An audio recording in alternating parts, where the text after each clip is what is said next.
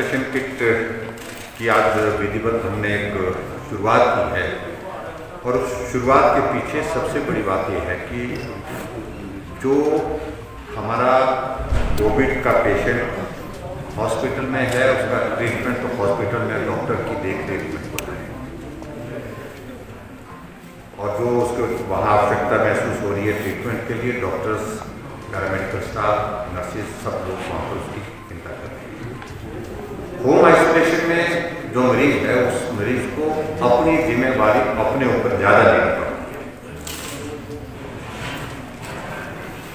Doctor से वो बात कर सकते हैं, आशा वर्कर से बात कर सकते हैं, चुने हुए प्रतिनिधि से बात कर सकते हैं, लेकिन उसके अतिरिक्त वो जो है उसके अलावा वो मिल नहीं सकते। परिवार के सदस्यों को भी मिलना संभव नहीं हो पाता है। तो ऐसी सूरत में एक बात को लेकर के उनको हौसला भी हो और हौसले के साथ साथ उनकी मदद हो और जो जानकारी उनको ठीक प्रकार से सही प्रकार से वहाँ पर मिल सके। इसलिए हमने ये होम आइसोलेशन किट का एक निर्णय किया और उस किट में हमारे जो जिनका मैंने जिक्र किया जिसमें पूरी जानकारी होम आइसोलेशन में किस प्रकार से जो इंस्ट्रक्शंस हैं उनका पालन करना है और उसके बाद फिर उसके अंदर जो है कुछ चीज़ें हमने डाली हैं जैसे मैंने जिसका जिक्र किया थर्मामीटर उसके अंदर है, च्यवनप्राश उसमें है, काढ़ा उसमें है, सैनिटाइजर उसमें है, मास्क उसमें है, जो है वो जिंक की हमारी टैबलेट्स उसमें है, कैल्शियम की टैबलेट्स उसमें है, विटामिन सी की टैबलेट्स उसमें है और उसी तरह से और जो इम्यूनिटी बूस्टर है वो उसमें उपलब्ध हैं। और उसके साथ साथ में जो है वो अपनी ओर से हमने एक संदेश दिया, उसमें मेरा एक पत्र भी है शुभकामनाओं का, उनको स्वास्थ्य के लिए शीघ्र स्वस्थ हो जाए ऐसी कामना के लिए एक कार्ड उसमें डाला गया है। एक उनको कंसर्न हो कि हम ऐसे दौर में से जब गुजर रहे हैं तो उसमें सरकार उनके साथ है, सहयोग देने के लिए और उसमें हमने एक बात को सुनिश्चित ये किया है कि हमारा चुना हुआ प्रतिनिधि हमारे विधायकों के साथ साथ वहाँ पर पंचायत के इलेक्टेड रिप्रेजेंटेटिव जो है वो जा करके वहाँ पर जाए और वहाँ पर इस बात को भी देखें कि किट तो उनके लिए एक मदद करने के लिए जो आवश्यकता है उस दृष्टि से वहाँ पर देखिए, लेकिन उसके अतिरिक्त हो सकता है कि उनके परिवार में और भी बहुत सारी चीज़ें मदद के लिए उनकी ज़रूरत है, वहाँ कुछ किसी बात को लेकर के विशेष चिंता करने की आवश्यकता है। तो उन बातों को लेकर के हमारे विधायक वहाँ पर जाएँ, पंचायत के चुने हुए प्रतिनिधि जाएँ, हमारे चेयरमैन वाइस चेयरमैन वहाँ पर जाएँ और उनका हालचाल भी पूछें। हालचाल पूछने के माध्यम से फिर उनको जो मदद की जो आवश्यकता है उस मदद को भी देने के लिए सुनिश्चित करें क्या उसमें कर सकते हैं।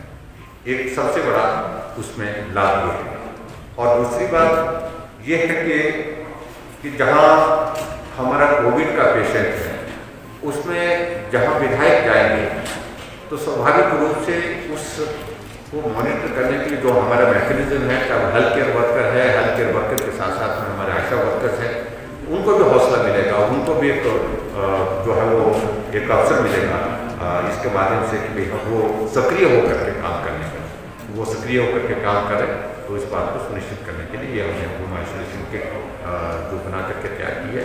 इसमें जो सेकंड फेज से जितने जो सेकंड फेज यानी कि मास्क के बाद के जितने भी हमारे कोविड पेशेंट है सबको उसको उपलब्ध करें। सर क्या सरकार के ध्यान में भी आया है कि जैसे होम आइसोलेशन में किसी को ऑक्सीजन कंसंट्रेटर की ज़रूरत है या किसी को ऐसा महसूस हो रहा है, क्या ये भी दिया जा रहा है किसी को अगर ज़रूरत महसूस हुई तो?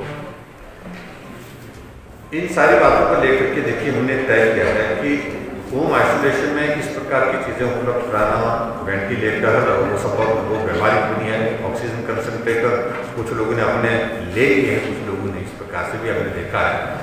लेकिन ऐसे लोगों के लिए हमारे पास हॉस्पिटल में जो है वो बेड है, हॉस्पिटल में ट्रीटमेंट का जो सारा प्रोटोकॉल बना हुआ है उसके अंतर्गत उनको लाने की आवश्यकता जिसको आवश्यकता है। जनरली होम आइसोलेशन में वो लोग हैं जो रूम एयर में रह सकते हैं। अगर इसके बाद अगर तबीयत ज़्यादा खराब हो सकती है तो तुरंत उनको हॉस्पिटल में शिफ्ट करने के लिए हमारे आशा वर्कर्स और आशा वर्कर्स के साथ हेल्थ केयर वर्कर्स और वहाँ इलेक्टेड रिप्रेजेंटेटिव्स हैं वो भूमिका निभा रहे हैं ताकि उन पेशेंट को दूसरी जो फैसिलिटी हॉस्पिटल की फैसिलिटी जो है वो ठीक प्रकार से मिल सके। सर जमाखोरी की भी आपने बात कही कि बहुत सारे लोग जो है जमाखोरी कर रहे हैं, उन पर कड़ी कार्रवाई की बात कही जा रही है। देखिए जहाँ तक वो तो कल विशेष तौर से हमारे फूड डिपार्टमेंट की हमारी मीटिंग थी और उस मीटिंग के अंतर्गत हमारा यही था कि खाद्य आपूर्ति की व्यवस्था हमारी सुनिश्चित रहे। एक तो हमारी जो है वो सप्लाई चेन जो है राशन की जो मेंटेन रहे, उसमें कहीं भी किसी प्रकार से कोई बाधा ना आए, रुकावट नहीं आए, डिले ना हो, इस बात के लिए। दूसरा, कई बार कुछ लोग इस वक्त जो है होर्डिंग कर देते हैं, जिसको बोलते हैं जमाखोरी कर देते हैं, और उसके बाद फिर प्राइस में उसका इम्पैक्ट आता है। उस बात को सुनिश्चित करने के लिए हमने कहा कि अगर कोई करेगा तो उनके खिलाफ कार्रवाई हो। और पिछले कल हमने इस बात को थोड़ा सा देखा कि बाकी विषयों को लेकर के ज़्यादा नहीं, एक दो आइटम्स में जो है वो इंक्रीज रेट्स में हुई है, उसमें उन बातों को लेकर के उसका कैसे किया जा सकता है कि केंद्र सरकार के समक्ष उस बारे बात क्योंकि वो सेंट्रली प्रोक्योर होती हैं वो सारी चीज़ें, तो उस दृष्टि से जो किया जा सकता है वो भी करने के लिए हम कोशिश कर रहे हैं। लेकिन कुल मिलाकर के अभी तक मुझे इस बात की खुशी है कि राशन की जो सप्लाई चेन है वो बिल्कुल प्रॉपर्ली मेंटेन है। कोडिंग के मामले ध्यान में नहीं आए अभी तक, हमने कहा जहाँ आएंगे तो उनको ध्यान में लाएं और उस पर कार्रवाई करें। सर डॉक्टर्स और पैरामेडिकल स्टाफ उनके काम कर रहे हैं। देखिए मैं उनके प्रति उनका आभार व्यक्त करना चाहूँगा। वो बहुत कठिन परिस्थितियों के दौर में काम कर रहे हैं। आखिरकार वो भी मनुष्य हैं और स्वाभाविक रूप से जब इतने सारे पेशेंट्स एक साथ हमारे कोविड के निकल आए हैं संक्रमित होकर के, उनके ट्रीटमेंट में रात दिन एक करके वो मेहनत कर रहे हैं। उनकी भावना को मैं सम्मान करता हूँ, लेकिन वर्तमान की जो परिस्थिति हमारे सामने उस प्रकार की है जिसमें थोड़ी कठिनाई।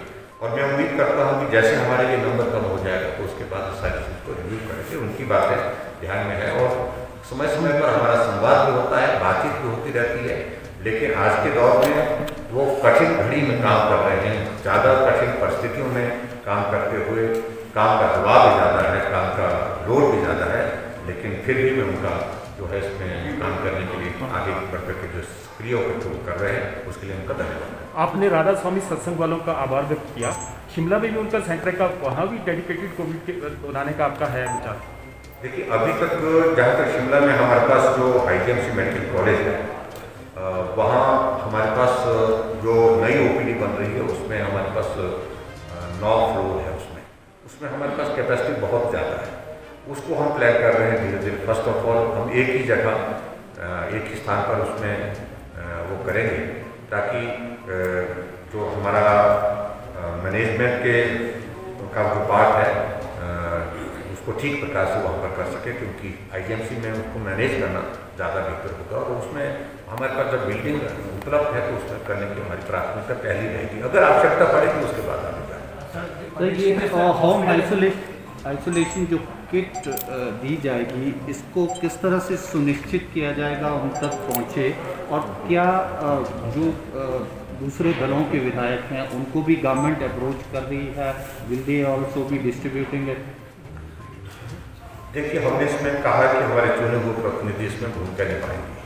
विधायक से हमने विशेष तौर से आग्रह किया है वो सक्रिय भूमिका निभाते हुए एक इस आइसोलेशन होम आइसोलेशन किट को जो है वो उन पेशेंट तक पहुंचाने में काम करें, और साथ में पंचायत के चुने वो प्रतिनिधि उनको भी इन्वॉल्वमेंट उसमें लें, ताकि वो जा करके उनका हालचाल भी पूछें, उनसे मिल करके भी आएँ, उनसे बातचीत करके भी आएँ। हो सकता है उसके अतिरिक्त और भी आवश्यकता। और जहाँ तक कोई भी विधायक इसमें सहयोग देना चाहता है, आगे आकर के सक्रिय भूमिका निभाना चाहता है तो उसका स्वागत है। कांग्रेस ने भी रिलीफ सेल शुरू किया है सर, उनकी भी मदद लेगी सरकार, विश्वास में लेगी विपक्ष को? हमने कहा कि हमने इस वक्त कतई भी जो भी संगठन जो भी संस्थाएं आगे बढ़ करके जो भी व्यक्ति जो भी मदद करने की स्थिति में है, जो मदद कर रहे हैं उनका स्वागत है। कांग्रेस पार्टी अगर इसमें ईमानदारी से मदद करना चाहती है तो वो आगे आए, मदद करें। पंचायतों को किस तरह का सम्मान आप देंगे? इसके लिए हम थोड़ा विचार कर रहे हैं, उसके लिए कुछ बना रहे हैं, अभी तक कोई प्लान कर रहे हैं कि किस प्रकार से उनको ये करना, तो उसमें एक पूरा एक बनेगा ये हमारा खास तौर से जो जैसे एक्टिव केस फाइंडिंग के लिए हमने शुरुआत में किया था, लगभग उसी तर्ज पर ये होगा जहाँ पंचायत के चुने हुए प्रतिनिधियों की इन्वॉल्वमेंट लें, और पर्टिकुलरली उसमें होम आइसोलेशन के अतिरिक्त जो है दूसरे जो ऐसे पेशेंट हैं जो कोविड से संक्रमित हैं लेकिन अभी टेस्ट नहीं करवाया है, टेस्ट करवाने के लिए वो प्रेरित करें, ले करके उनको जाने के लिए प्रेरित करें, ताकि उनकी जान को बचाया जा सके, उनका treatment. Looking forward to extend the corona curfew, क्या अपील करेंगे जनता? मैं प्रदेश की जनता से यही निवेदन करना चाहूँगा कि कोविड के चलते हुए अभी तक हिमाचल प्रदेश में हमने कर्फ्यू लगाया हुआ है। 26 तारीख तक ये कर्फ्यू हमारा तय किया हुआ है, और उसके बाद अगला निर्णय हम उसके पश्चात करेंगे जो हालात परिस्थितियाँ हमारे सामने हों। 24 की हमारी कैबिनेट है, 24 की कैबिनेट में फिर से एक बार विचार करें। लेकिन मैं हिमाचल प्रदेश की जनता से विनम्र निवेदन करना चाहूँगा कि संकट बहुत बड़ा है ये, ऐसे में सहयोग दें। जो विशेष तौर से मैं लास्ट में अंत में जो अपने संबोधन में जो बातें कही हैं, शादियाँ फिर से शुरू हो रही हैं, शादियाँ करें लेकिन बहुत छोटी करें, बहुत ही छोटी करें। ये जो दूसरे आयोजन जिनका मैंने जिक्र किया है, उन आयोजनों के लिए भी मेरा यही निवेदन है कि वो आयोजन भी फिलहाल किसी तरह से टाल सकें, क्योंकि उसके लिए कोई मुहूर्त का विषय नहीं होता है। उसमें जब ये दौर समाप्त हो जाएगा कोविड का, उसके बाद आप जो है वो अपनी धार्मिक आस्थाओं को कायम रखिए, उसके बाद वो कार्यक्रम आप कर सकते हैं, चाहे वो आपके भागवत का विषय है, चाहे वो देवी देवताओं को पूजने का विषय है, देवी देवताओं को घर में लाने का विषय है, जो भी करना है उसके बाद करें। सर, वैक्सीनेशन ड्राइव जो चल रहा है उसमें क्या जो दिव्यांग है या फिर जो अक्षम है अस्पतालों तक पहुंचने के लिए, तो क्या उनके बारे में सरकार सोचेगी कि घर जाकर उन्हें जो है टीका लगाया जाएगा?